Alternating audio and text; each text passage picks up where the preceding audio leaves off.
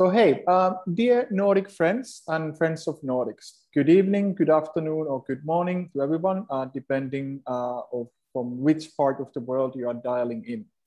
My name is Sami Jääskeläinen from Nordic Innovation House, and I'll be your host today. So it is my great pleasure to warmly welcome you all to our Water, Waste and Food Virtual Market Entry Program closing event, where we will discuss about circular waste economy opportunities in Southeast Asia and in the Nordics.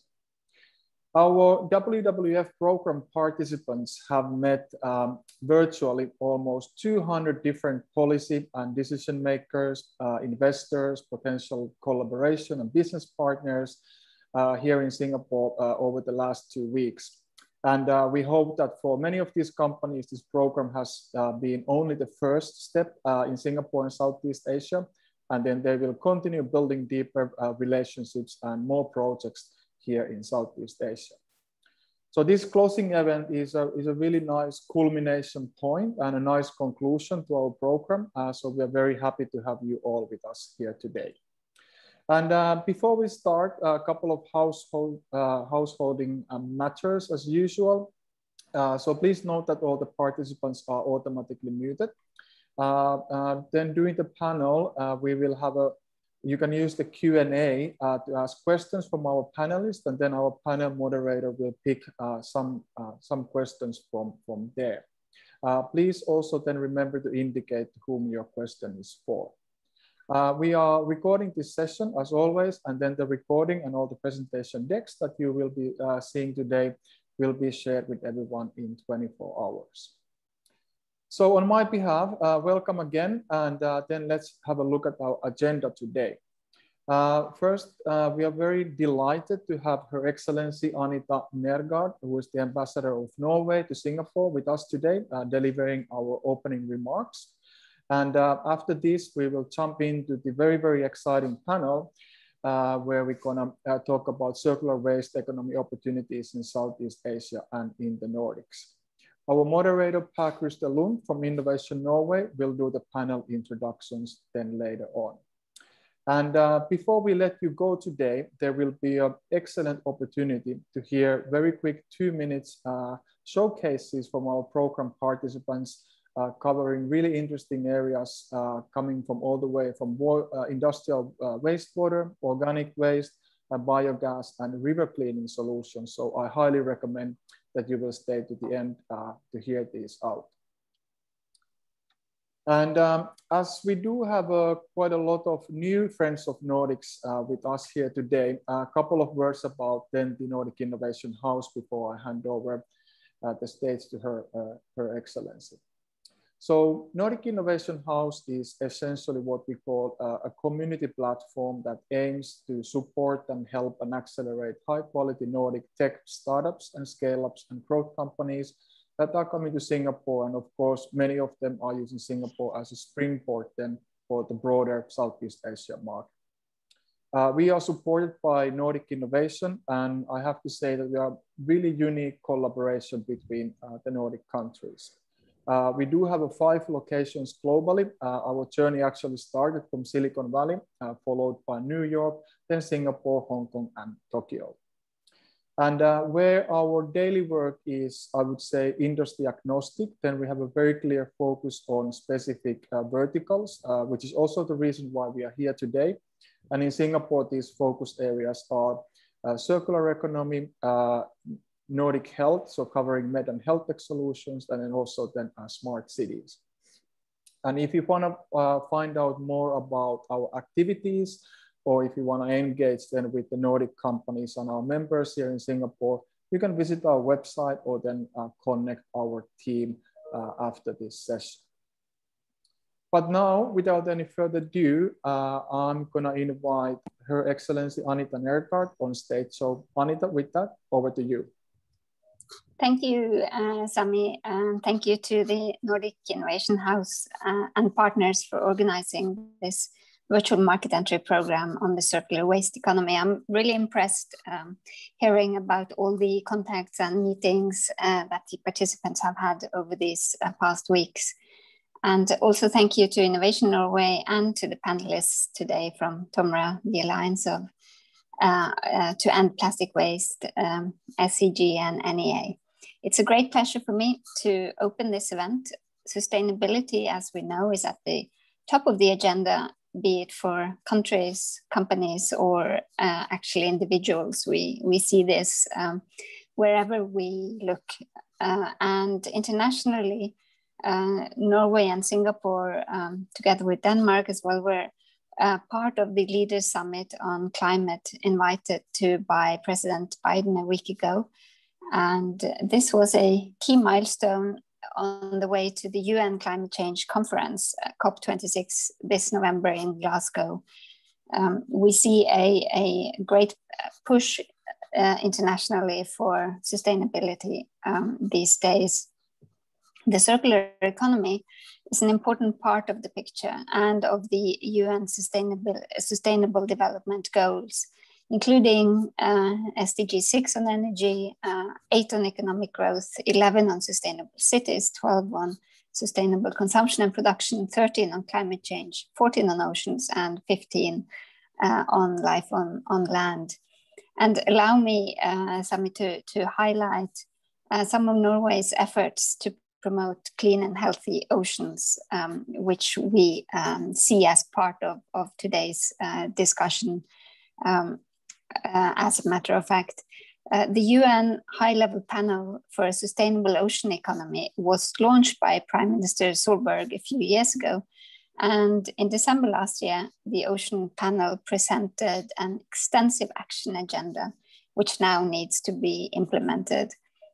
On our side, Norway is funding a $200 million US program to combat marine litter and microplastics, thereby contributing in particular to SDG 14 on the oceans. We fund international and non-governmental organizations as well as research institutes. Land-based waste management systems is a key priority for the program, as effective waste management is crucial for reducing marine littering. It is estimated that 8 million tons of plastic end up in the ocean each year, and this corresponds to 15 tons of plastic per minute. It is also estimated that more than half of the plastic waste that ends up in the oceans originates from a few countries in Southeast Asia. The program, therefore, prioritizes projects in this region.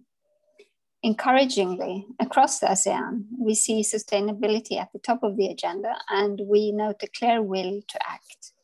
In Singapore, the government is both ambitious and very clear about its objectives.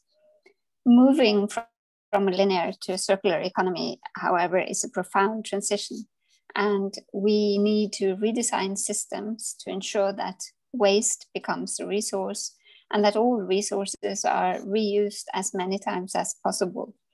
This clearly requires us to work together across regions and countries. It calls for collaboration between governments, academia, and the private sector. And I am therefore very encouraged to see the interest in the Nordic experience and in the solutions offered by Nordic companies. And I believe sustainability and the circular economy will be key areas of cooperation between the Nordics and Singapore and the wider region going forward. Together, we will develop smart solutions for the green economy. We will build back better. So I wish you all a fruitful discussion and look forward to hearing from our insightful and experienced panelists. Thank you, Sami. Thank you so much, Ambassador, for these wise and kind words.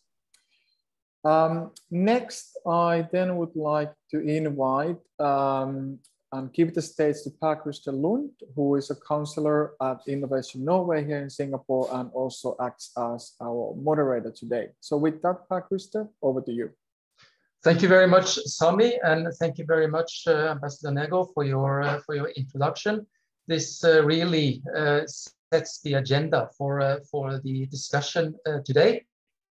This is a closing event of a 2-week, quite intensive program where we have brought Nordic companies, Nordic solutions, to address some of the challenges we see in the waste and water management areas. With Singapore as a, let's say, starting point, but with a bigger ambition of jointly developing solutions for the much larger challenges in Southeast Asia and Asia market.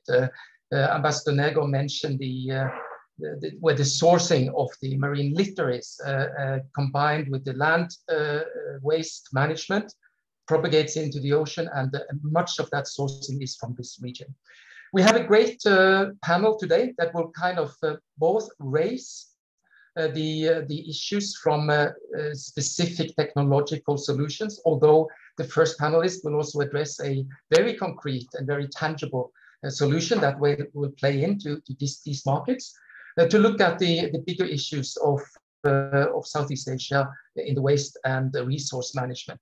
The key word again here is looking or transforming our thinking, the industry from linear to circular economy, and to look at waste as resources. We will hear the panel, very impressive panel, which will address, as I said, specific solutions. We will address the challenges of marine litter. We have an example from a major enterprise, a corporation in region here in Thailand that are looking over here how they are thinking in circular economy. And also, of course, the representative of the environmental agency here in Singapore to talk about Singapore's new green plan. So with further ado, I'd like to introduce the first panelist, which is Bing Zhao, head of collection system in Asia for TOMRA. Bing has been a former head of investor relations at TOMRA, which is one of the most attractive and reputable waste management companies listed in Norway. In her role as a member of the group strategy team, she developed strategies, plans to fuel long-term growth opportunities for the companies. And we see the results of that now in China, in Southeast Asia, in Singapore, and other places. So Bing, maybe you can take us through what the TOMRA is doing to address the waste and the circular economy challenges and opportunities in this region.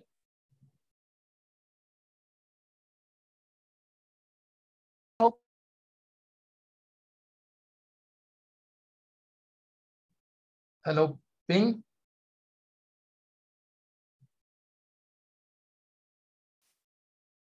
We cannot hear you.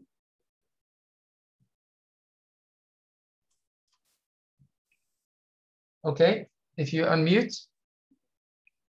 Do you hear me now? Now we hear you. Oh, okay, good. Just a minor incident, right? Okay, so thank you, Nordic Innovation House, for having me and TOMRA. Can we please go on with the presentation?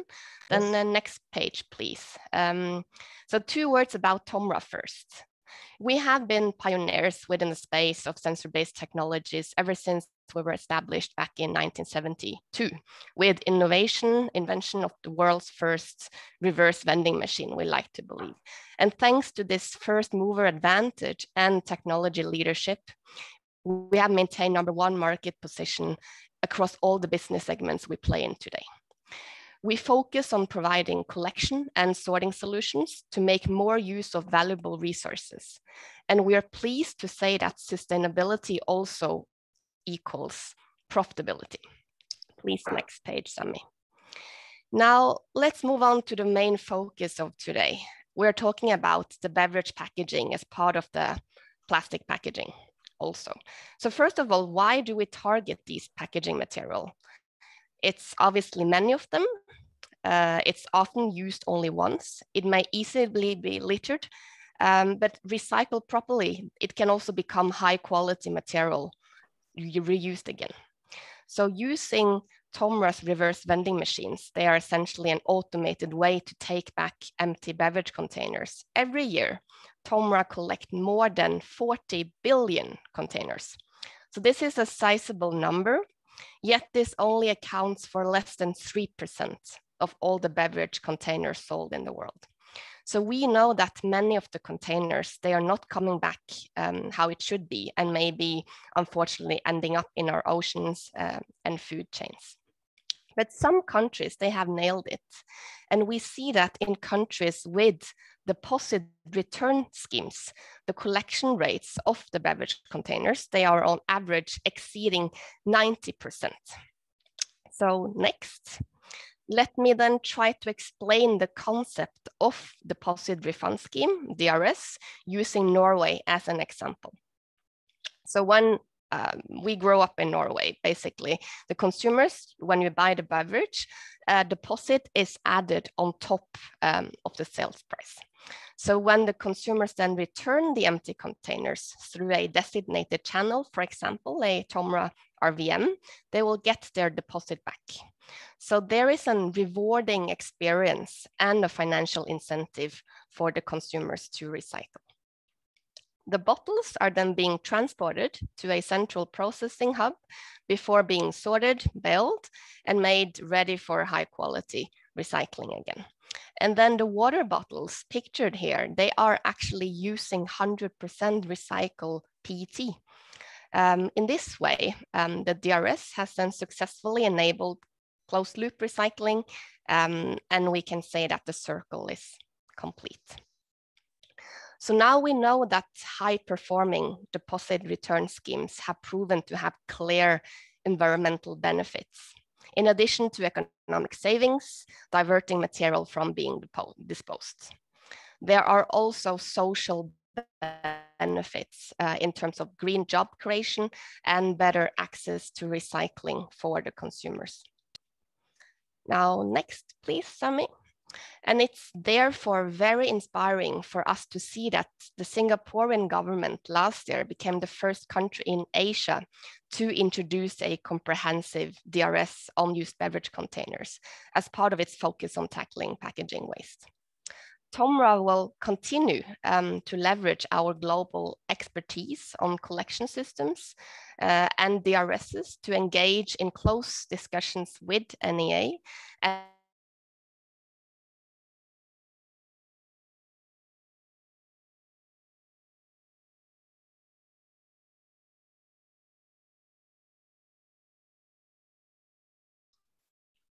Oh.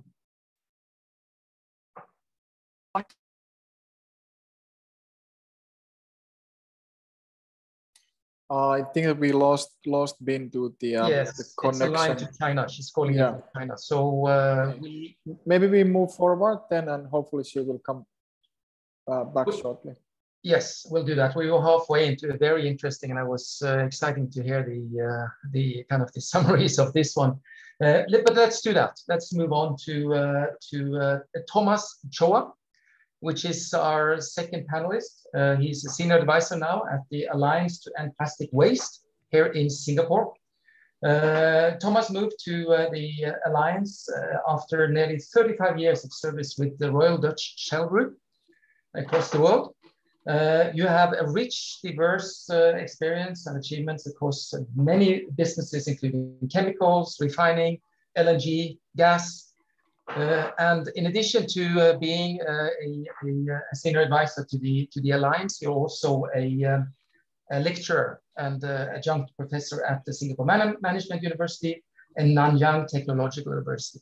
So in addition to talk about the Alliance, Thomas, maybe one word on your journey from the oil and gas industry to, how can I say, the other side? Please. Yeah, you put me on the spot there, Pierre. So, I mean, I obviously am very much attracted to the mission of the Alliance to End Plastic Waste. I think it is a very important cause, which I think all of us share as a big challenge. And in many ways, I think it ties in quite well with the presentation. So I'll tackle that, Pierre, as we go along. So can we move to the, yeah, move on, please. Okay, so I think this has been said enough. There's plenty of plastic being produced and used every day. Very sadly, because of mismanagement and also because of poor execution, a lot of plastic is lost into the environment to the extent of, a number that you can see there, 11 million tons per year, which is a frightening number. Much of it basically, is left untouched and is a huge waste of resource. I think we heard from Bing earlier on that, what you can do is to turn waste into a resource as an opportunity. And if you were to calculate and convert that to some form of value, you can see on the bottom there that this is, some people have estimated that this could generate, $120 billion of value out of the waste that's escaped into the environment. Next slide, please. So if we, given that situation, the industry felt that it could not just sit there and watch this happening. It has to take some form of leadership. It recognizes its responsibility from a capability point of view. It recognizes that it can make a difference. So back in late 2018, so you can see January 19, 27 founding CEOs got together of these global plastic chain companies with a goal to raise $1.5 billion US. Today we have, we have actually 57 member companies, 57 CEOs, and have raised over $1 billion for the cause of ending plastic waste in the environment. I'm also delighted to say that I'm amongst friends, firstly with my Norwegian friends, of course, but also with my friend Tina from SCG, which is representing also a member company, as well as Bing earlier on. Tomra is also a member company of the Alliance. So I feel very comfortable in this environment. We are driven by these key principles, which are basically, to act immediately.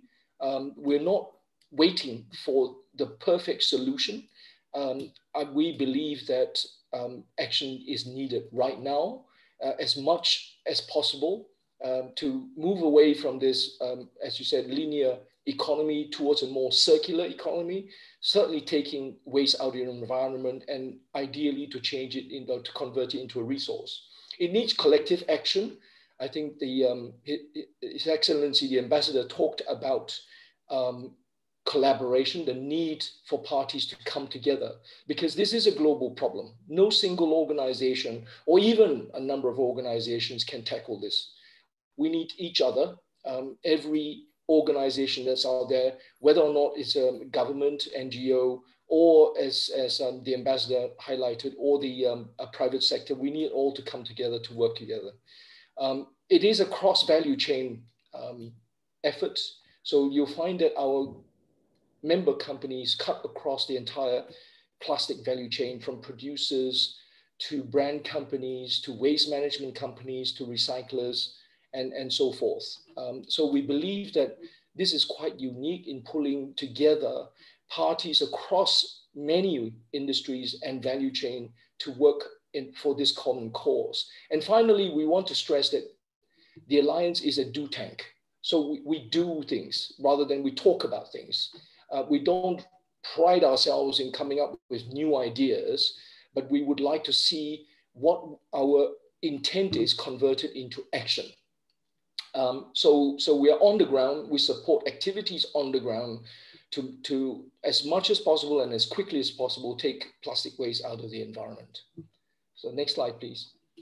So this gives you a snapshot of member companies who are contributing to the funds and the effort to get this whole process going. We are just about coming up to 2 years old as an organization, so relatively young, compared to many other organizations out there doing this work. But we're very proud of being able to harness together incredible strength through our membership companies. They don't only contribute funds, but they contribute capabilities, and that sets us apart, I think, from many other alliances. Companies like those in this call, SCG and Tomra, are very active in many of our decisions. They are very active in terms of technical advice. They are very active in providing on-the-ground support in the projects that we're trying to execute in the locations where we feel that they warrant the help and the attention. So you can see also that these companies are spread around the world.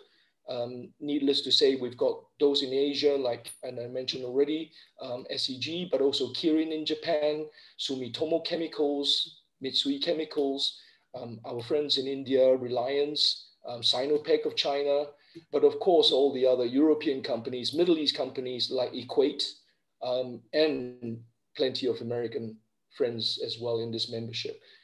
So this is, the membership growth is on a continuous basis, and we hope to grow this onwards and upwards to get as many parties joining the effort as quickly as possible. Next slide, please. So besides member companies, we leverage on what we call partners, formal partners that join hands to help us through this process. So organizations like ADB and ICLE and USAID, they're part of this community of formal partnership to support our activities. We also have more intellectual partners like McKinsey, for example, and BCG, Bain, to help us, to provide inputs and to challenge some of the things that we're doing. Next slide, please. So these are the 4 strategic areas we're focusing on, right? So when we talk about do tank, we do things in these 4 pillars. They are in the infrastructure area, mainly in Asia and Africa, as you can see on the slide material. Innovation, so we realize that we don't have the solution to close the loop, in a full circular fashion. Innovation in terms of a more effective solution, less challenging in terms of implementation, and quicker in delivering the outcome. We recognize that education is key. I think later on, when we have a bit of a panel discussion, one thing perhaps that the Nordic countries have done particularly well is in the educational side of things. And finally, there's the cleanup, right? So the waste is out in the environment right now. It is in the ocean, it is on the river, it is around us, and we can't ignore them. So there's also the cleanup pillar. Next slide, please.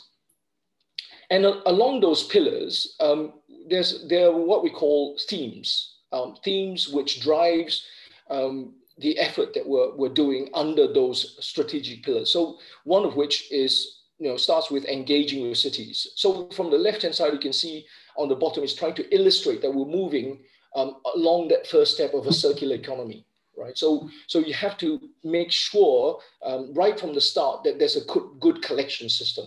And in many parts of the world, and that includes here in Southeast Asia, there is no collection system.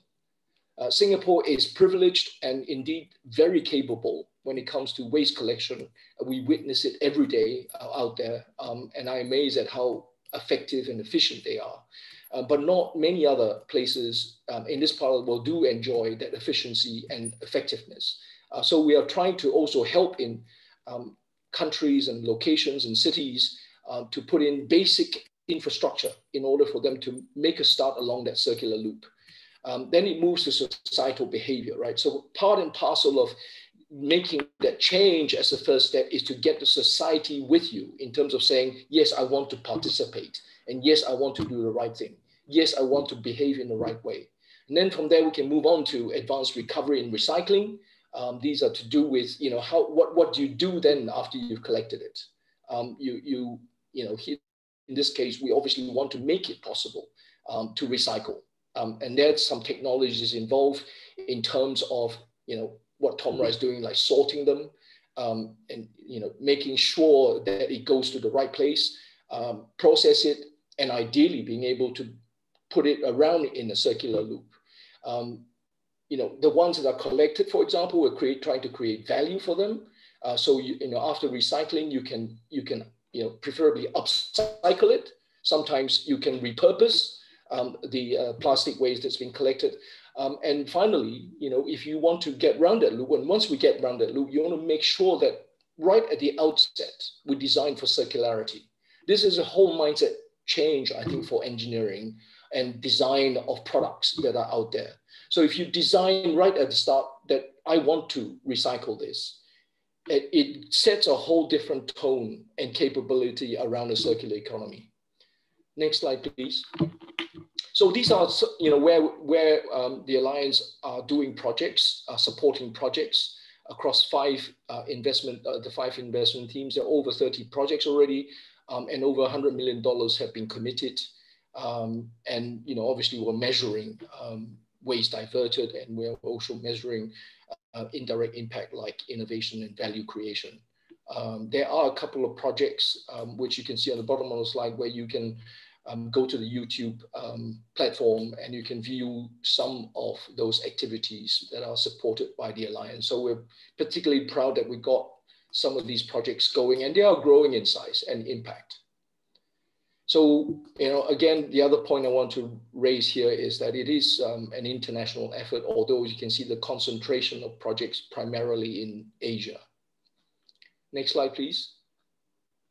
So I want to finish with this material because it sort of summarizes this circularity loop and circular economy that the ambassador talked about. We're very much striving to create and to support a circular economy for plastics.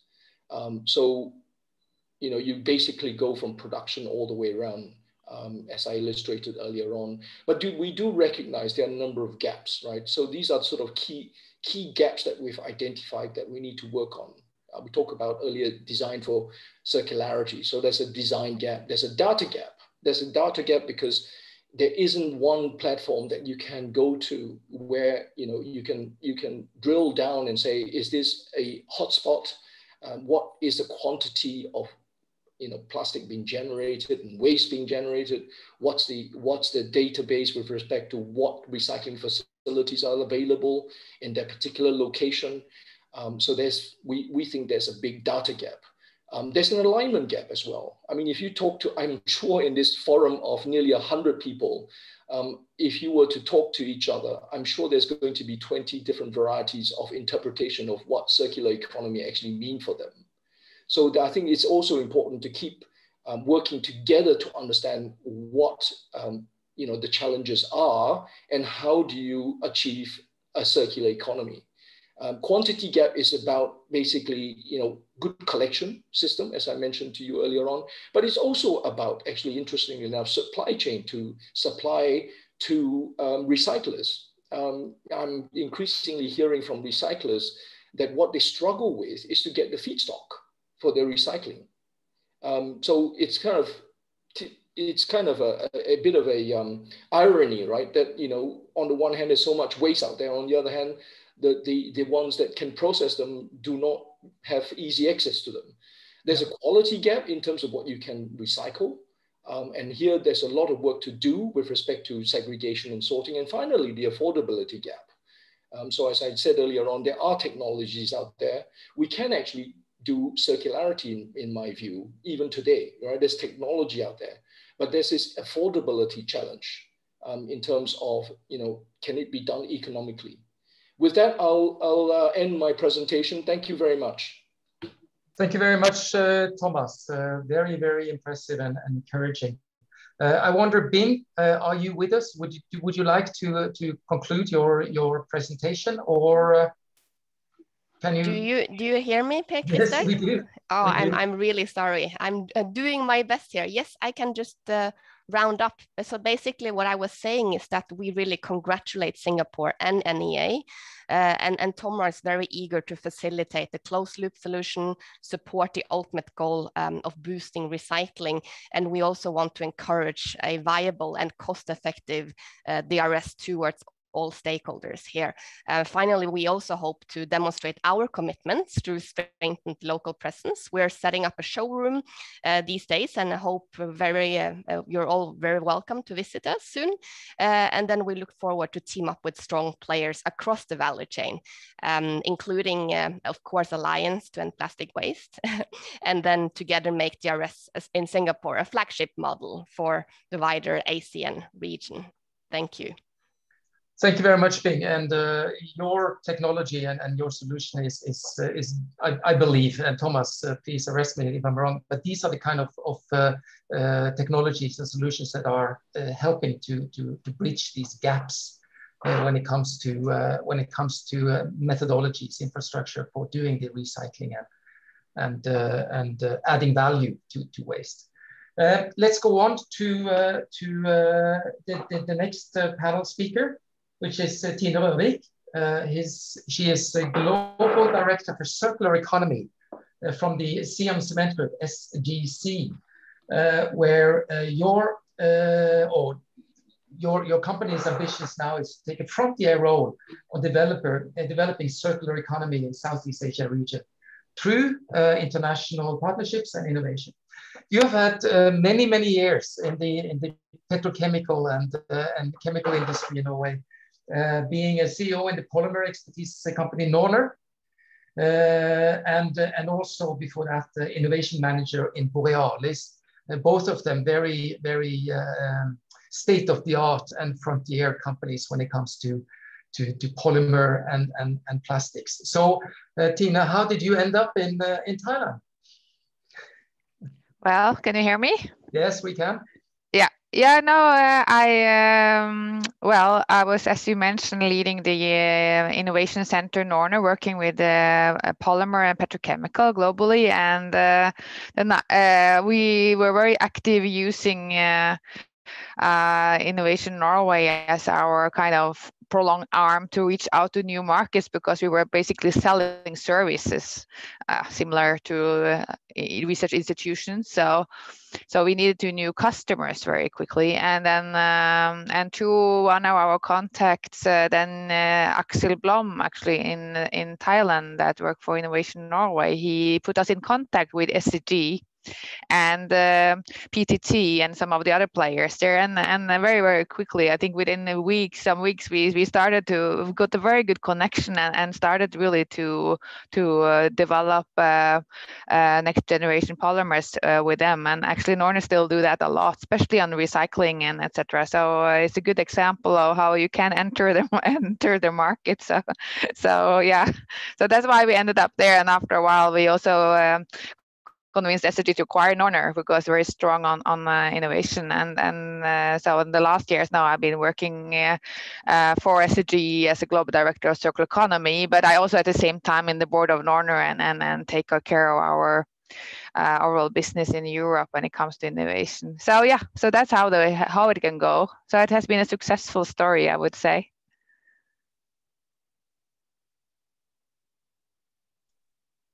Yes. Would you like to say a bit more of your strategies yeah, I have a presentation. Yeah, so we can go through that. Yeah, okay, you can take the next slide. So I, of course, now I see the panel is very focused on the plastics, and then you hear my background, of course, is plastic is important part of what I'm doing, but I also work for the corporate SCG. So a few words about SCG. So we started over 100 years ago by a royal decree when the king wanted to build a country, and that started with cement and building material. So that's also a huge part of our business is cement and building materials. So all the way to retail stores and tiles and whatever you have. And this production is spread out in Southeast Asia. And then we are into SCG Chemical, which is a raw material producer of polymers. So of course, that's where our focus is very much on circular economy because of the plastic littering problem. And then we have also another division, which is the packaging, so the old paper industry. So that means we are also quite heavily into paper packaging, which is of course also booming these days. So it's a very interesting company. We are 55,000 people. And I'm reporting into Bangkok, although I have an office in Porsgrunn in Norway. So so that's how it works. Okay, so that was a little bit about SCG. You can take the next one. we have very early on said that our mission has been to become a regional business leader. That means that our main production hub is Southeast Asia, and but the emphasis should be on innovation and sustainability. And of course, that was also the basic reason why they agreed to acquire Norner at that time, because I have a report to the CTO, and he is very visionary and see that a lot of exciting things happening in Europe. So he need to entangle with collaboration in Europe. Norner is one example. The other example, for instance, Oxford. I think SG now is one of the biggest sponsor at Oxford. So that's so that also we can then I think now, especially now in circular economy, recycling of plastic and other solutions is so important. And the same principle is that we should then collaborate also in Europe with European technology partner and also solution partner, but also R&D environments. And of course, sustainability has been part of that all the time. And now, some months ago, we also pledged that we should be net zero by 2050, which is a great, I would say, promise when you are a cement producer. For chemists, you will know that produces CO2. So that's a big challenge, and that has also put even more pressure on me. My main responsibility is international partnership. So Alliance to End Plastic Waste is one, but we need also to work now even harder on the net zero aspect.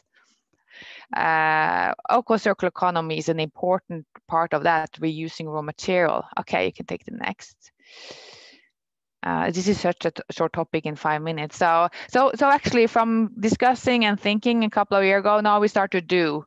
We work in the area that I think was stressed very much by Thomas. So we work on design for recycling. So the product that we produce need to be able to be recycled, and we need to have concept for our customer, which is customers of us is typically, of course, car industry, etc. But it's also a lot in the packaging industry. So that's why we have to engage here, and we do a lot now. We have built up a new business for this, and we now go into recycled plastic, which we typically people think about the mechanical recycling, so you kind of collect and grind, etc. So we build up a business in Thailand on that. It's a huge challenge to get hold of plastic waste raw material, which is, as Thomas mentioned, this is a very strange thing. So we need to work a lot with the infrastructure, although we're not a waste company. So and we also need to develop our market and customer and market mechanism, and the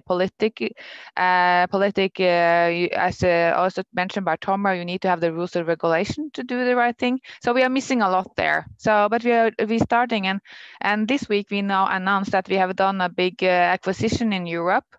We have bought a recycling plant in Portugal. And the quite large one, 35,000 tons, and that one is going to learn. Then we will learn the market, because in Europe it's a little bit more mature, and we can learn a lot from that business and then take that back to Asia. We're also working on feedstock recycling, so chemical recycling, where you can kind of melt down the plastic and make new feedstock, which is super important. And we have built a huge demo unit now in Thailand, up running now. And we are working with a type of bioplastic using kind of renewable feedstock from biomass. A lot to say about this. Okay, jump further. Next one. And then collaboration is a key. So we're very clear on that. We cannot do this alone. That's why we are part of Alliance to End Plastic Waste. I love it because I'm a chemical engineer, so I like doing, as Thomas mentioned. And we have a lot of interesting projects now. We are collaborating now in Thailand, in Vietnam, and we're also looking into Indonesia, because we have around 7,000 people, a lot of assets there, so we can really boost those projects. And we are part of Ellen MacArthur Foundation, and we are also part of the World Business Council of Sustainable Development, which it learns us a lot about new system thinking.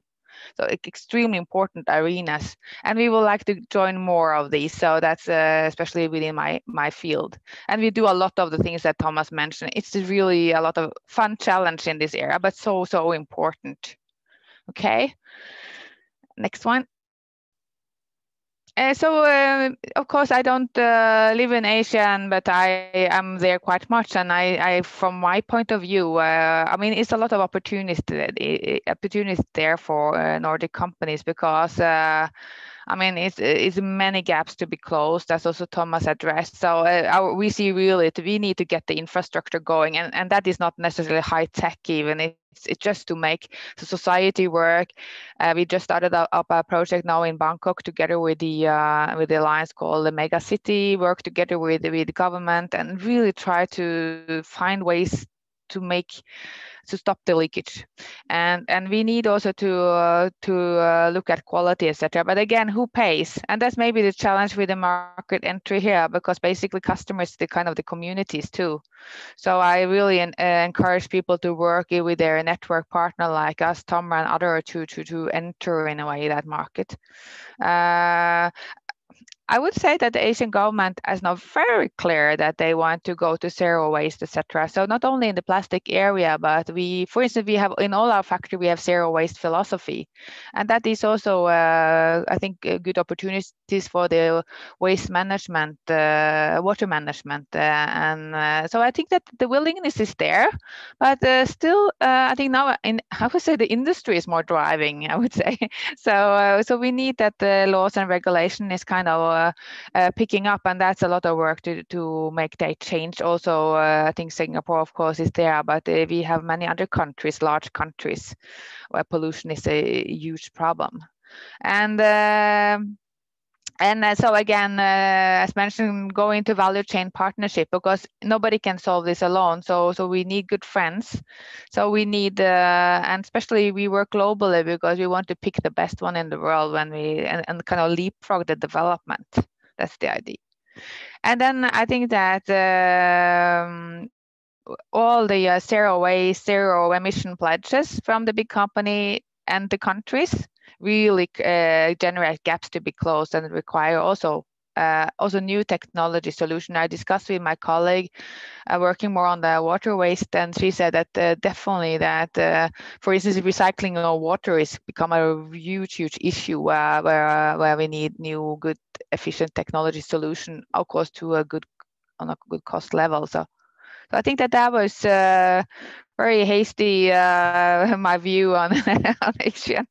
So, and we work, of course, in partnership with very many also companies and in discussion with many, so some of the ones that are here, but also others to really find good solution. Yeah. Thank you very much, Tina. And as you said, you're really a doer. I kind of like the correlation between being a doer and a chemical engineer. So happy to hear that. We'll introduce the last panelist, which is Dalson Chung, Director of Industry Development and Promotion with the National Environmental Agency here in Singapore.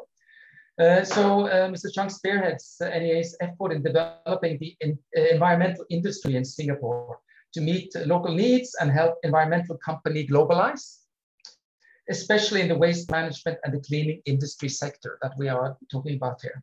Mr. Chung, you established Clean Enviro Summit Singapore as an international knowledge and business exchange platform for the environmental sector, which is also in line with what both Tina and Thomas talked about, the international collaboration.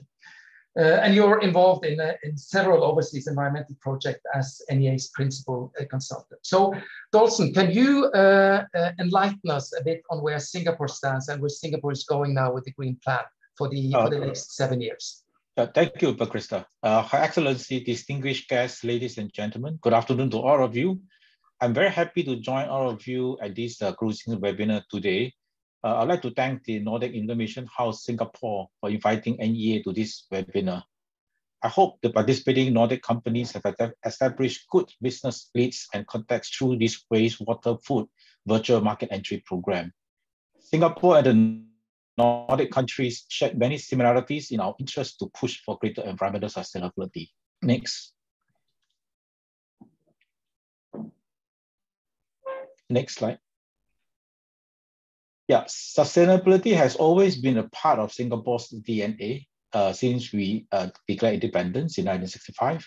Even before the term became widely used, Singapore has always pursued sustainable development by balancing economic growth with protecting our environment. Hence, the Singapore Green Plan 2030 was launched this year to chart our way forward to tackle climate change. The Green Plan builds on the efforts of preceding decades with sustainability as a new engine of growth. Next slide. The key programs of the Green Plan are organized according to the following 5 pillars, with green government and green citizens as enablers. As part of the sustainability living pillar, NEA aims to adopt a circular economy approach to our waste and resource management to realize our vision of becoming a zero waste nation. These will open us to a new economic opportunities, ensure a sustainable future for Singaporeans, and contribute to the goals of the 2030 agenda. NEA cannot achieve the circular economy alone and will need to work with other stakeholders, businesses, and civil society. As a small, open, export-oriented economy, it will be challenging for Singapore to have an influence over product design or achieve circularity alone. Hence, it is also important to engage countries and international organizations to promote circularity at a regional level. Specifically, we will build up Singapore's recycling capabilities by sorting better and reducing contamination.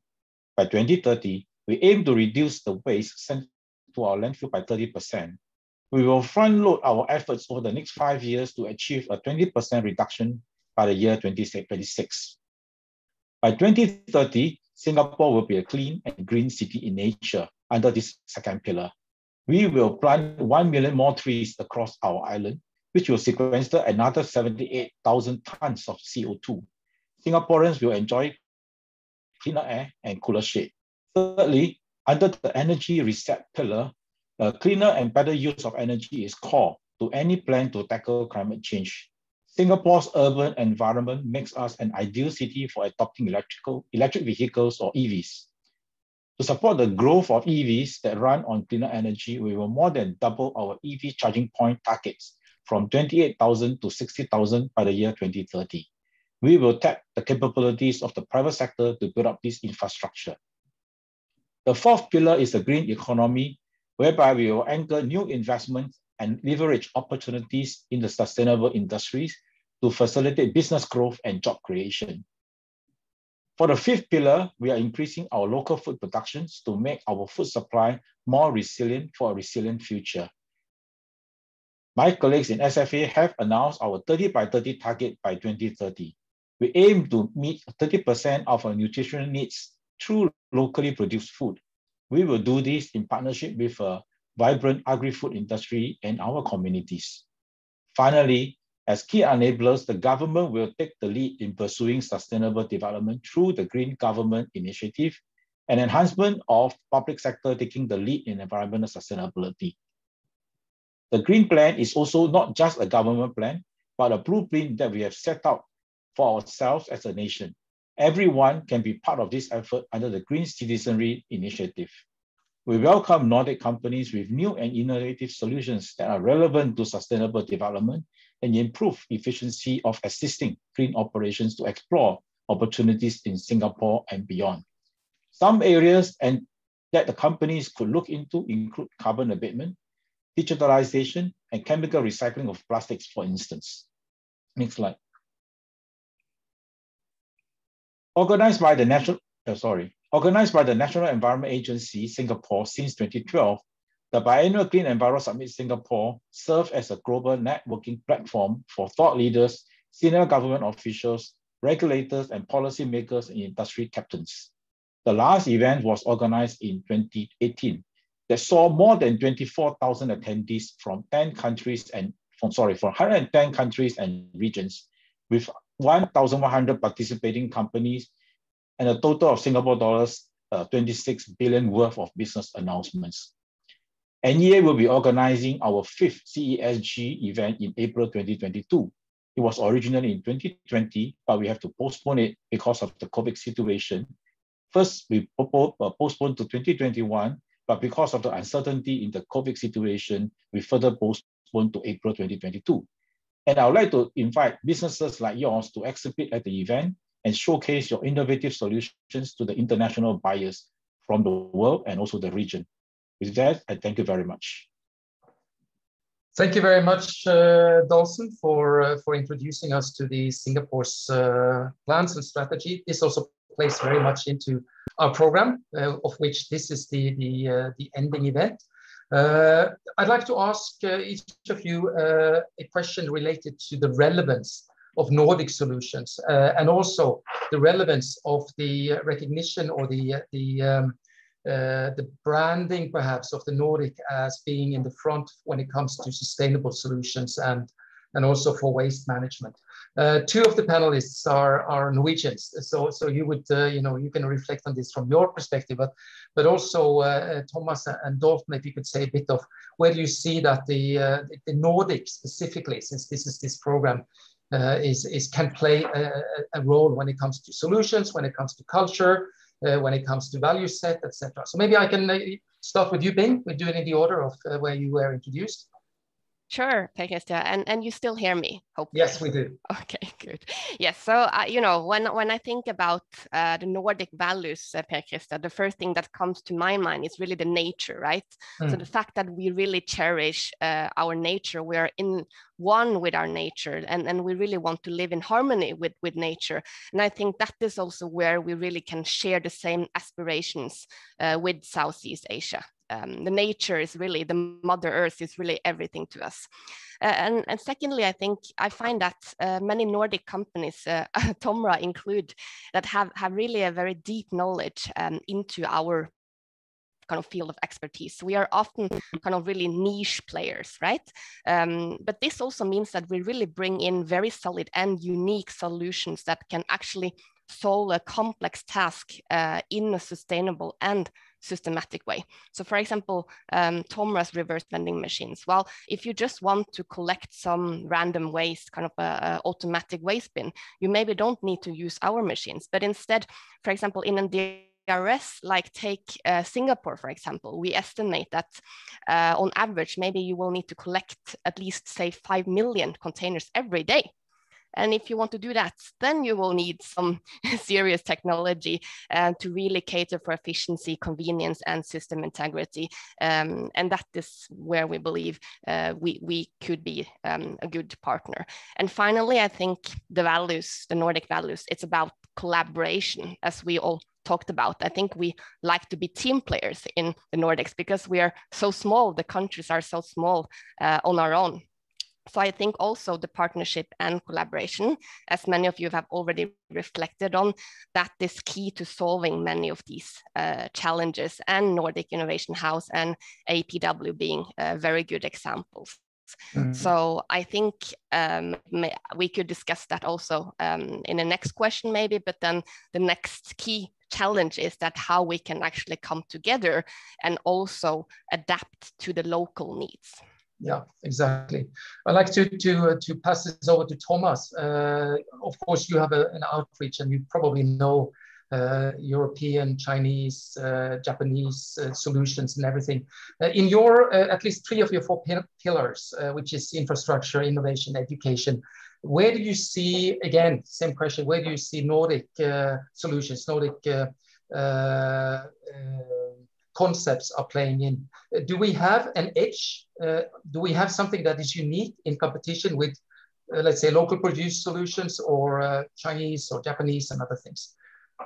Yeah, thank you. I think this is actually covered quite well by Bing. But, so from the Alliance perspective, looking at the sort of Nordic successes, and they have successes that can be really proud of. If you look at the infrastructure pillar, and perhaps Bing will get a bit upset if I put reverse vending machine in the infrastructure category, but it is part of the infrastructure of being able to secure the waste that's out there, the potential waste that's out there, and turn it into a resource. This covers, if you like, also the quantity gap that we're looking for and the quality gap, because a part of, I believe, the reverse vending machine concept or the DRS system is to, also get people to return these bottles in a clean fashion, as clean as possible. So that also deals with the quality side of the gaps that we talk about in the circularity loop. But at the same time, what I find specifically unique about Nordic solution is its emphasis on innovation. So they are very focused in terms of zooming in on some of the very critical elements in the success.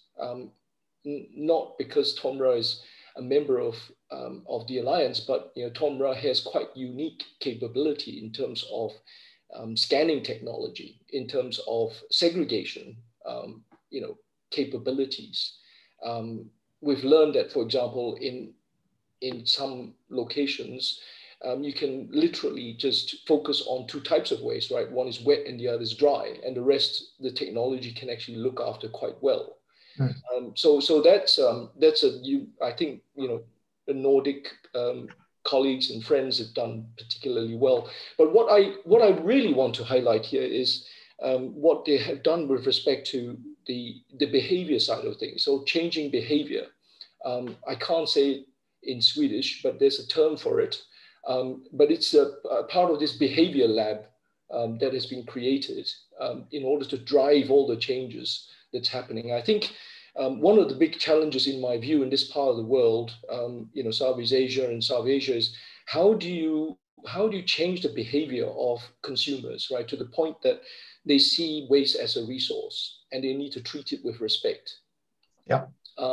So I think that is where the Panta system in the Nordics has been a tremendous success. Yeah. So that's my observation up here.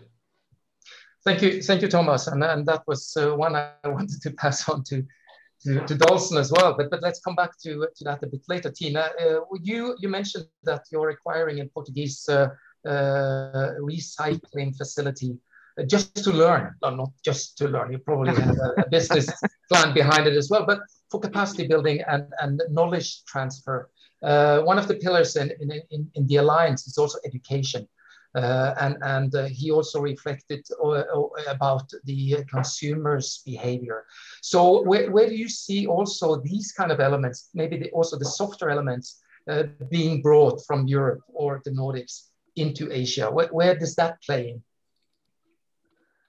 Yeah, I mean, I think you point out something that I would say that if you kind of come to the core of the infrastructure problem, if you don't solve the infrastructure problem, then which now again back to the plastic waste, but also other waste. I mean, we have very little sorting and segregation, and again that of course that is not system for it, but in the end it's the mentality.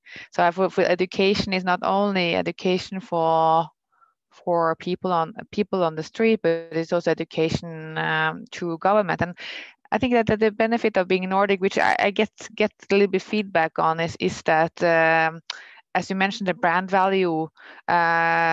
I think that we are known that in the Nordic we are a little bit in frontiers on the waste, and not only the plastic waste, but also other type of waste treatment and the bio. Also Sweden and Finland is very strong on the biochemistry. That I think that can have a rising importance now when you're talking net zero, because Thailand, for instance, doesn't have renewable energy. And it's not very good with wind energy either. So that means that so there is also some interesting for those companies that are in this space, I would say. And Thailand now just pledged also that they will be net zero waste, and they will also promote biogas recycle. But again, things happen very long time. So I think that if the way that the Nordic need to come in is more like maybe a consultant and helping, etc., because it's and they will be listened to. But again, then we need from the Norwegian government and others to fuel those type of projects, because actually, in order to build up that infrastructure and do that kind of education, as you mentioned, which we of course do, but in small scale, we need money. We need fund, because who is going to pay for all this infrastructure and all this education? And you're talking about many countries are not rich countries and doesn't have the tax system.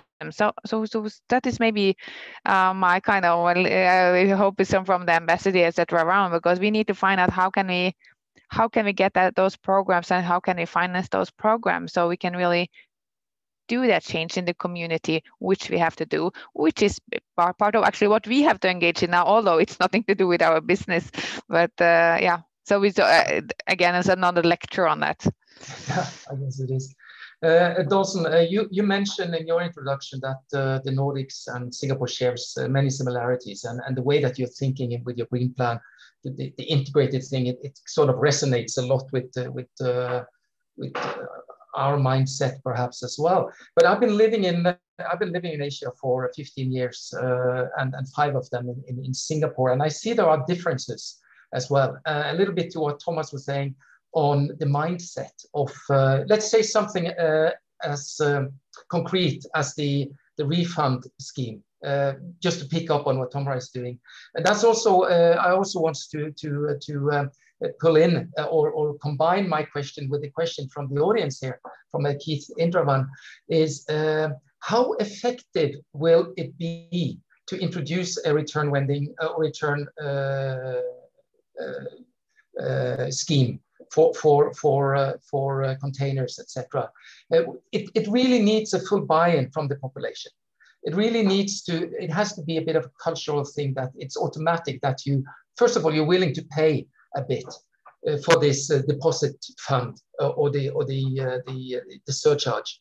And then you need to go to the effort of bringing this back to the return machine and things. Will the Singaporean, is the Singaporean mindset when it's thinking of recycling and return and things, is that, how difficult will it be to implement these kind of schemes? Dawson. Well, hi, Krista. I think there's a very tough questions to answer. I will try my best to answer. Okay. So I'm not answering to your questions of sharing the Nordic technologies and et cetera, because I find that just to quickly answer to their questions, I think there are a lot of Nordic technology that I think can be introduced to Singapore. Personally, I know that Neste has a good technology that can turn waste to fuel and things like that. And also, of course, the one of our waste company, I believe that most of you have read in the recent media report that they actually use the AI and robotic arms to sort their construction and demolition waste. That is from the Zen Robotics from Finland. And of course, the pneumatic waste collection system is already settled down in Singapore for conveying the waste.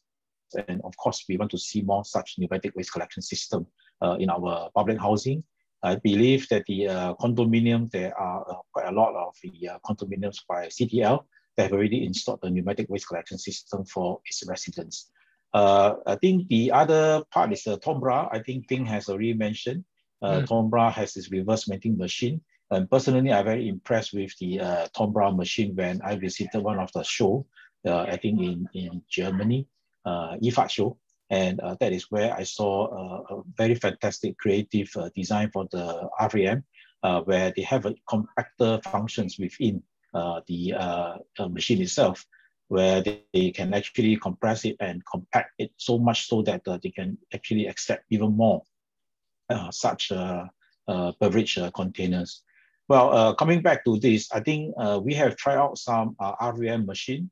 And I think at the shopping mall, like the NTUC outlets, I hope some of you will know what I meant, which is some of the supermarket that we have is a very big chain where we have a lot of RVM machine. And you can see a long queue of people depositing the beverage bottles and cans into this RVM machine.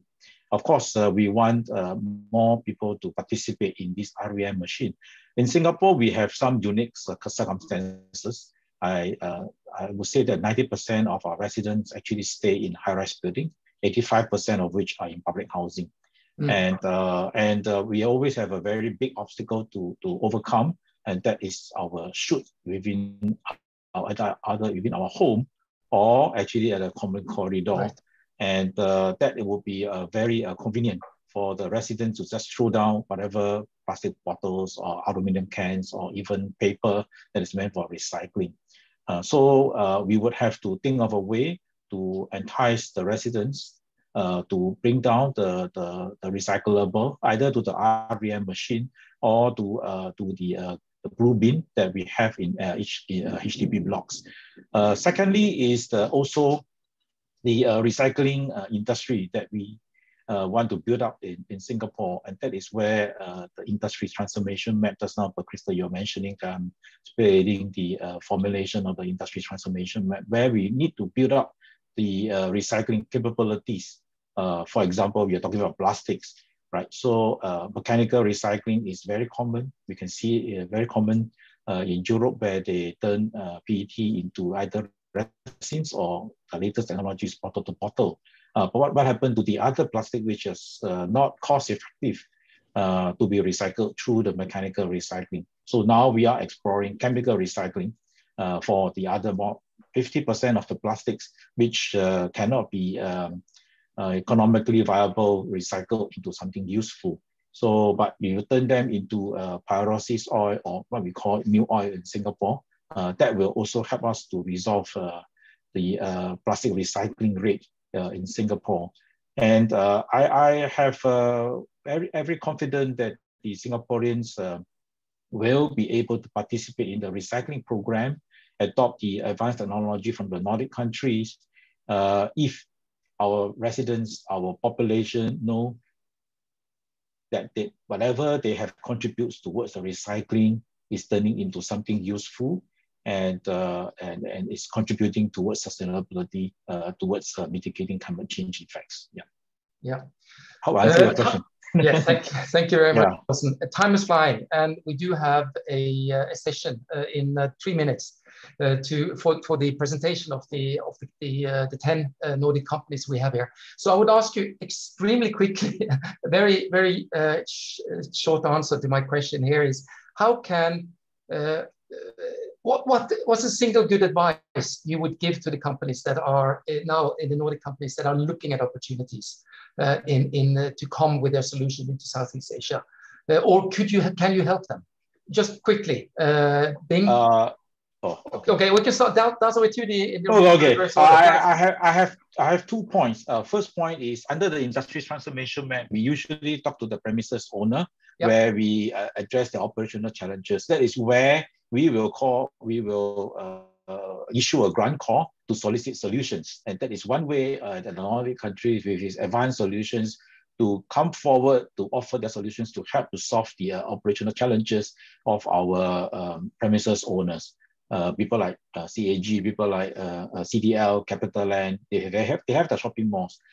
Secondly is, just now I mentioned about the Green Enviro Summit Singapore in April next year. And that is where you can showcase all the Nordic technologies to the world, not only to Singapore, especially to the regional participants. Yeah, so these are the 2 avenues that I can offer for the Nordic companies. We'll pick up on that, the industrial transformation maps and the clean environment conference. We'll pick up on that on those going forward. Yeah. Tina, I think, how can you help the companies getting into Asia?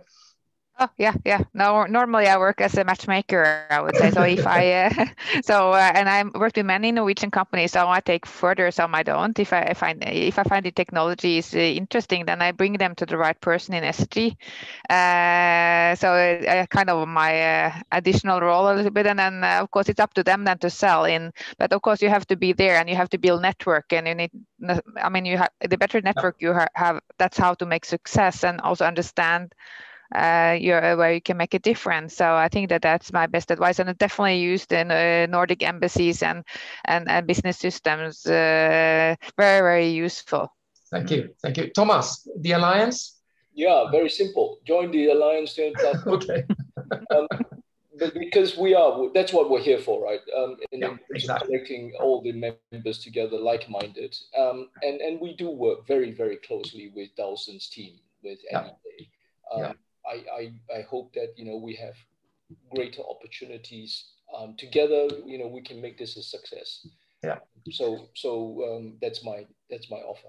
Thank you. And finally, Bing, you are a successful company. You have a lot of experience in landing projects here, but you could also work as a hub in let's call it an ecosystem, a Nordic ecosystem, or one of the pillars there. I hope. Tom, can do. I would definitely say that we're still on a long journey in Southeast Asia. But that said, we really want to take that journey together with everyone, all the Nordic companies.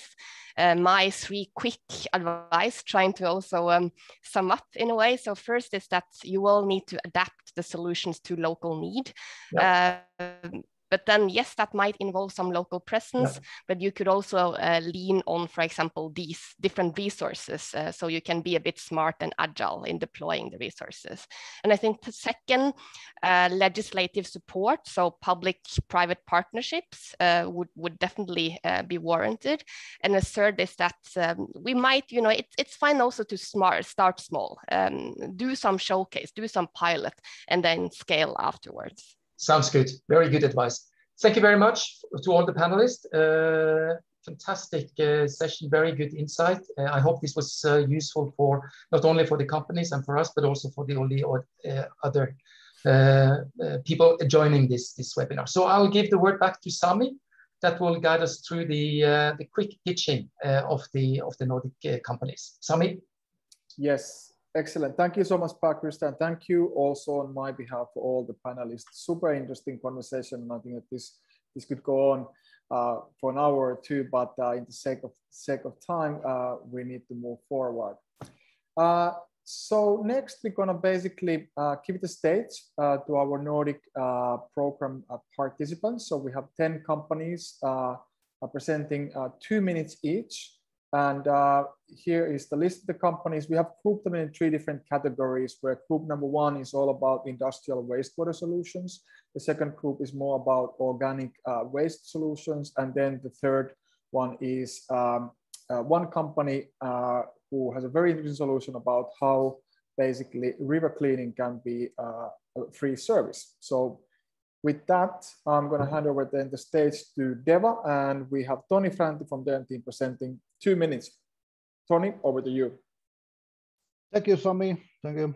Hello, everybody. My name is Toni Franti from Devaco Limited, and I'm a sales manager there. Clean water is the best for life, but still 80% of all wastewater is completely untreated. Wastewater treatment facilities need to be built, maintained, and updated as part of the fight to change this. This is where we, Deva, can help. As good and reliable equipment have a very important role in these facilities, and we offer equipment for sludge dewatering and removal with nearly 40 years of experience.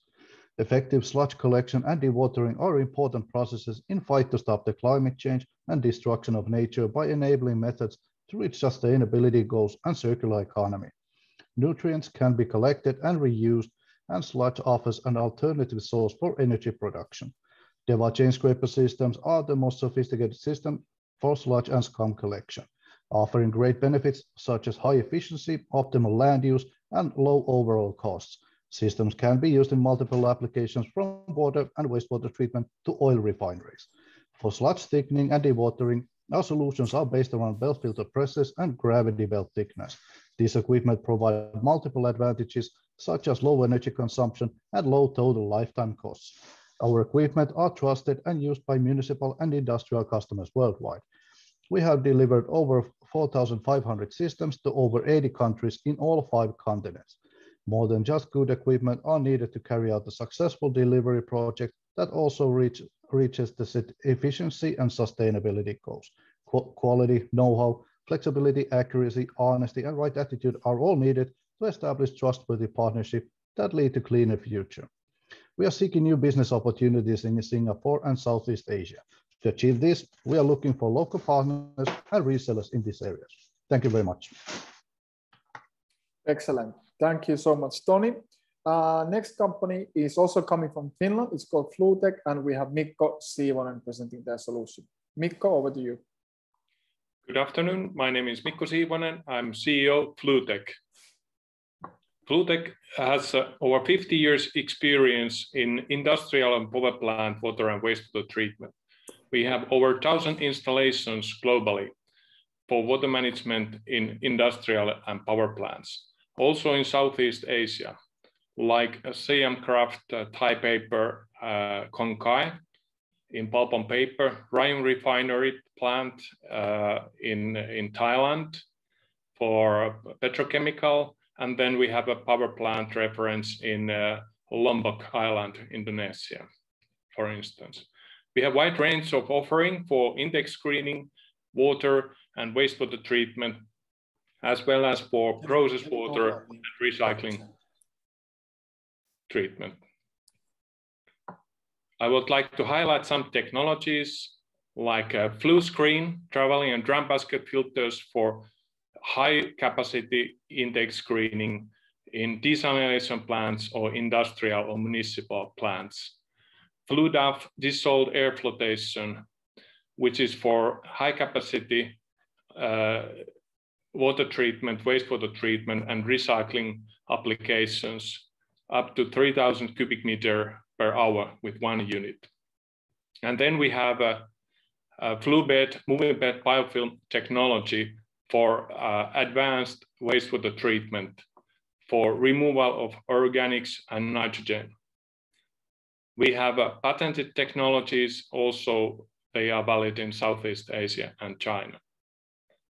We are globally present through our partners also in Southeast Asia, but we are looking for new partners and business opportunities in Southeast Asia. Thank you. Excellent. Thank you so much, Mikko. Exactly that 2 minutes. And also for our audience, we have put the link to the company profile cards here on the chat, so you can find out more about their solutions and also their contact details are there. Great. Let's move forward then. And our next company is coming from Norway. It's called Scan Water, and we have Tao presenting their solution. Thank you, Sami. My name is Tao from Scandinavia Water Technology.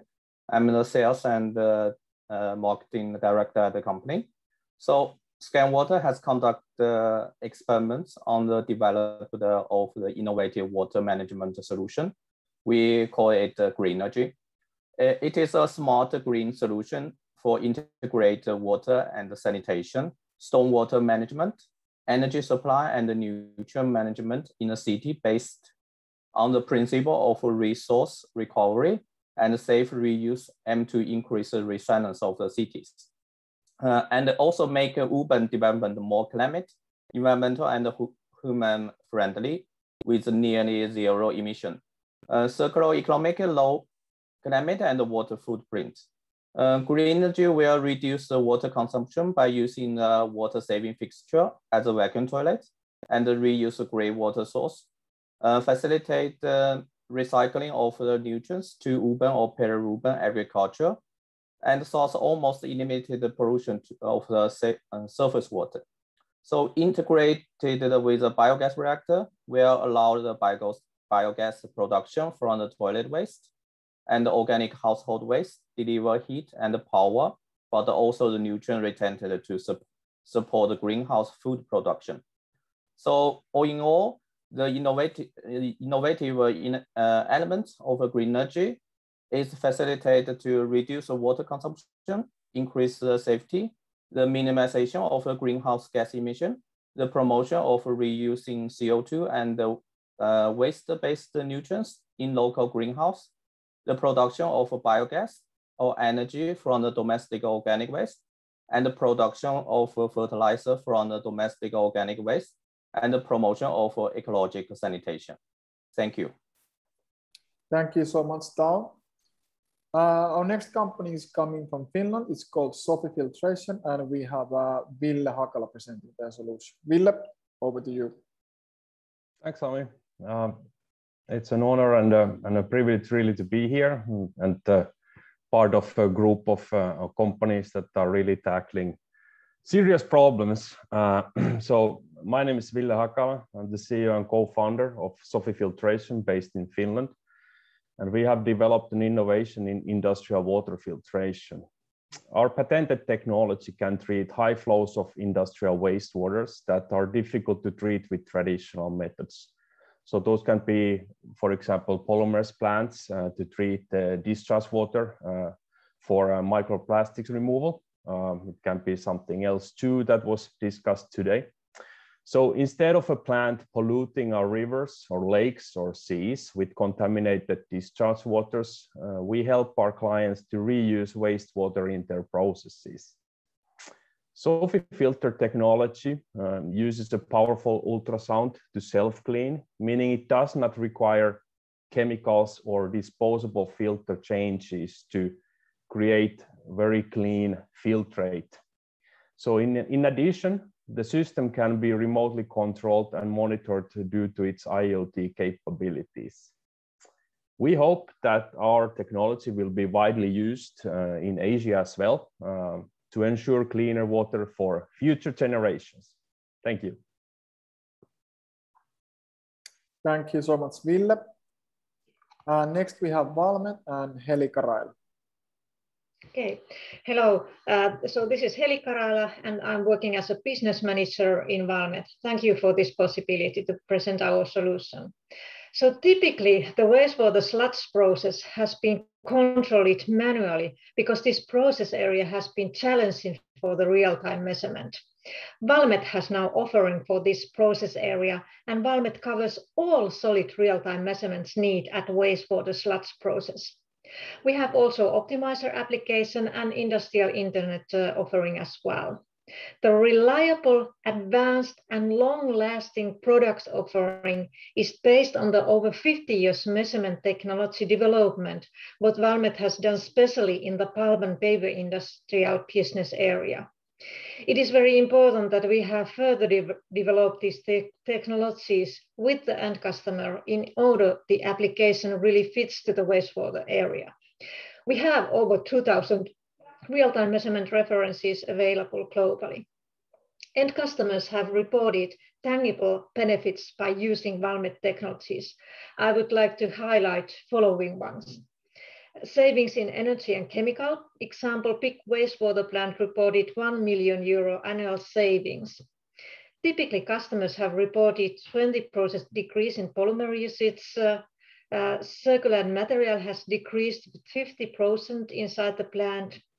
8% more gas production at the digester, and in the same time, heating costs were reduced with 10%.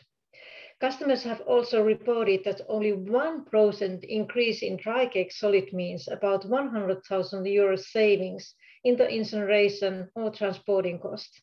This means also that less dewatered sludge is produced. Singapore is water hub to the Asia area, and in this event we want to promote Valmet offering as well as has new contacts and customer contact as well as business partner contacts. Thank you, and looking forward of more detailed cooperation discussion with you. Thank you, Heli from Valmet. Next we have Artasfin and Evren presenting their solution. And thank you, Sami. Hi, I am Evren Dönmez, CEO of Artasfin, House of State-of-the-Art Solutions in Environmental Technologies.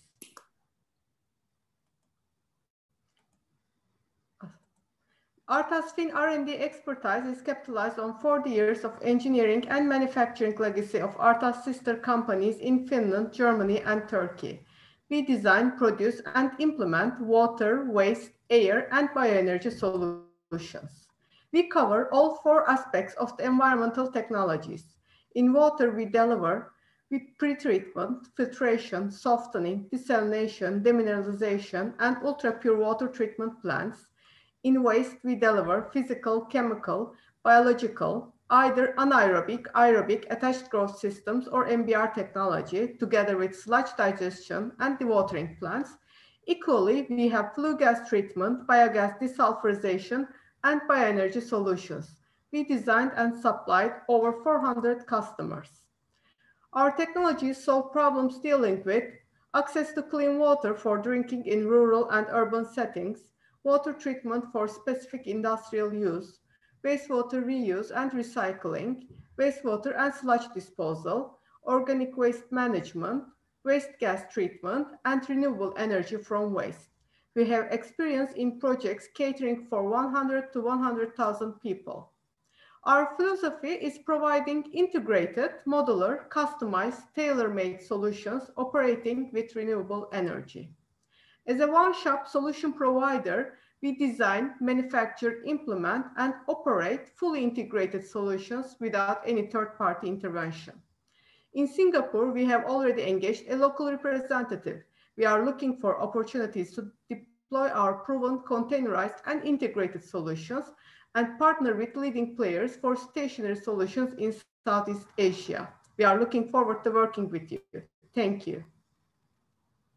Thank you, Evren. Next, actually two companies providing one joint solution coming from Norway, N2 Applied and Reclima. Thank you, Sami. My name is Eirik Dahlberg, and I am the head of global sales at N2 Applied. And as you are mentioning in this session, I am also representing the company Reclima. I'm happy to deliver this message, particularly to Mr. Chung of the National Environment Agency. I believe that we need to work together. The world is addicted to chemical fertilizers. 50% of the food production depends on these polluting fertilizers. And 30 years from now, the world population will reach 10 billion people. By that time, we will need to produce 50% more food, and we need to do so sustainably. And in Singapore, you have a waste problem. N2 Applied has developed technology addressing these issues, turning organic waste into potent fertilizers by using a plasma reactor, resulting in reduction of greenhouse gases by 30%, improving yield in the field by 40%, and reducing air pollution by 50%. At Reclima, we already convert 20% of Norway's food waste into new food and fertilizer at a biogas facility in Norway, where we eliminate greenhouse gases. We use the CO2 to promote photosynthesis in plants grown in greenhouses. Indoor vertical farming, rooftop greenhouses by use of hydroponics is implemented both by Reclima in Norway and also carried out now in Singapore. Jointly, we believe that we can develop this further. And we are very much happy to engage in business in Singapore going forward. Thank you. Thank you, Eirik. Next company, also coming from Norway, Norsk Biogas, and we have Ole presenting. Ole, over to you. Next slide, please. Yes, thank you. Your Excellency, ladies and gentlemen, good afternoon.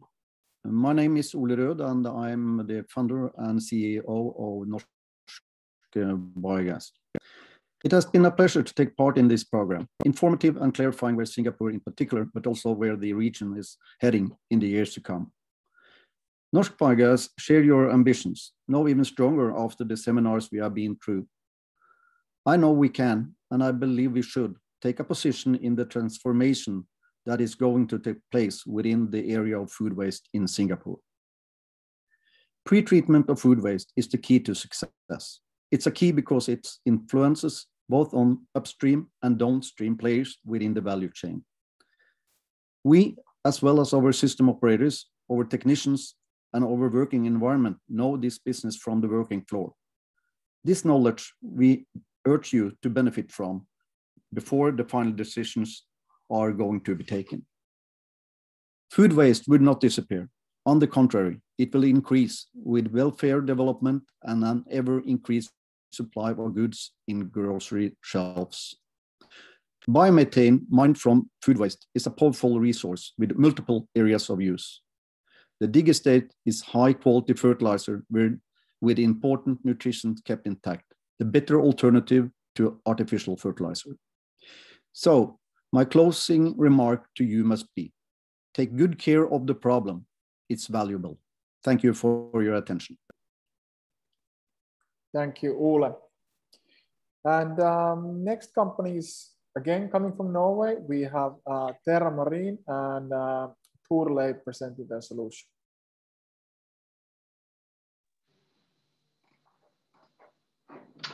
Yes, ladies and gentlemen. My name is Thorleif, yes, from Terra Marine. And I have colleagues from waste to fertilizer. And we are focusing on solutions for owners of organic waste and turn the waste from being a problem to valuable resources. We combine our knowledge from waste handling, agriculture, and economy, and offer the best practical environmental option. We have a long track record in the wastewater industry in Norway, especially being the first one to commercialize tailor-made mineral organic fertilizer made from biosolids and exporting the new commodity from Europe to Asia. We bring together the best technologies that is available from our key equipment partners and design flexible solutions in close dialogue with our customers. Our core interest is commercializing the organic waste, reducing the cost for our customers, and secure the recycling into new production of food. Dedication, high level of transparency, and sense of regulation compliancy is our mandate. We are looking for both waste owners that need our zero waste solutions, but also fertilizer companies that will represent us and our organic fertilizer product in their markets. Thank you. Thank you, Turle. And then one more company left. It's called River Recycle, coming from Finland, and we have Janne Nuutinen. Janne, over to you. Hello all. Our company, River Recycle, cleans the rivers, recycles the plastic, and provides waste management. My name is Janne Nuutinen, and I'm a Chief Operating Officer of River Recycle. River Recycle is a startup company offering a sustainable solution to prevent ocean plastic pollution in the world's most polluted river systems and affected communities. We have developed a technical solution to effectively remove floating debris from river systems and a value creation model for waste plastic that can support local livelihoods and economic development. We develop circular business solutions to offer affected communities the infrastructure to turn an ecological problem into an economic opportunity. We are very much convinced that only a holistic approach can solve the problem in the long term. Our goal is to help in stopping ocean plastic accumulation transported by rivers by establishing 500 cleaning and plastic recycling points on the banks of the world's most polluted river systems and affected communities. With these 500 units, we aim to process over 3 million tons of plastic per year. Together with our partners, we turn this problem of plastic waste on its head through 4 intervention stages: river plastic collection, waste processing solutions, land-based segregation collection, and community engagement. Our projects are designed as scalable solutions that can be applied to other affected river systems around the world. We are currently piloting solution in Mumbai, India, and Bandung, Indonesia. We are developing further projects in Bangladesh, Philippines, Vietnam, Ghana, Thailand, and other locations as well. Well, there are a number of moving parts not mentioned here. So please contact us to hear how it can be done in reality. Thanks. Thank you so much, Janne. So that was the last company. So thank you all the 10 Nordic companies presenting their solutions also today. Thank you for all for the last couple of weeks. And like I mentioned in the beginning, we are sending the recording and all the presentation decks for all the participants in 24 hours. And those presentations will also then have links to the company profiles. And hopefully then you saw something interesting and you want to continue then the conversation with these great Nordic solutions. With that, we have come to an end of our session. So I want to thank you all of our panelists, all the Nordic companies, and of course, our audience for spending your Friday morning or evening or afternoon with us. Thanks again and have a great weekend. Stay safe and bye-bye. Thank you very much. Stay safe. Bye-bye. Thank you. Bye-bye. Thank you very much. Everybody. Bye-bye. Thank you. Bye-bye. Thank you. Bye-bye. Thank you.